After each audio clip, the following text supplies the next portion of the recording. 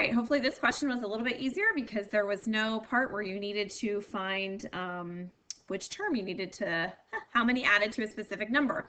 All right, so for example here, let's go ahead and find our rule. So we know this was geometric, and what are you doing every time? Every single time you are dividing by 2. Since I'm alternating signs, we know that that's actually going to be a -2. So let's write our rule. A sub n is equal to, we know our first term is 4.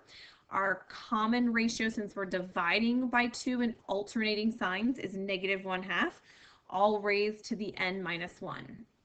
Okay, the summation notation for the first 10 terms, your sigma, n equals 1, because that's my first term, all the way up to my 10th term.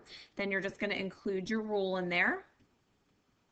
Okay, and the next thing we want to do is find the sum of the first 10 terms. So let's use our summation formula, which is, our summation formula is the your first term times 1 minus your ratio raised to how many terms you're summing, all divided by 1 minus your ratio. Now this is a fraction, so just be careful when you're plugging this stuff into your graphing calculator. Okay, so we're summing the first 10 terms. I know my first term is equal to 4. Okay, I'm doing 1 minus -1/2, all raised to the 10th, because I'm summing 10 terms, all over 1 minus -1/2.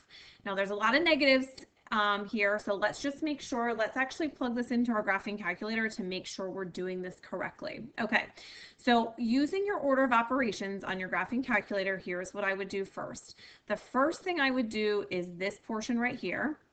Then you're going to multiply by 4, and then you're going to divide what you have with your answer here.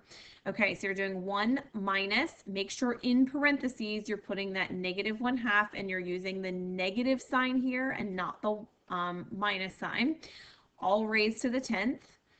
Okay, that's my first yellow portion right here. Then I'm going to multiply that by 4, that number outside here. Then I'm going to divide that by this portion that I have at the bottom, and I'm going to write that exactly how I see it. So if you want to shorten that to a decimal, you can. I probably would do either 1 plus 1/2, or if you don't want to do that, you can just do 1 minus a -0.5. Just make sure that you put that whole denominator in parentheses, and that's going to give you your sum of 2.66. Okay. All right. Now in this case, this is a convergent series. It's convergent because I can find the sum. I can actually find the sum. Okay. So you're just going to want to make sure convergent means you can find the sum.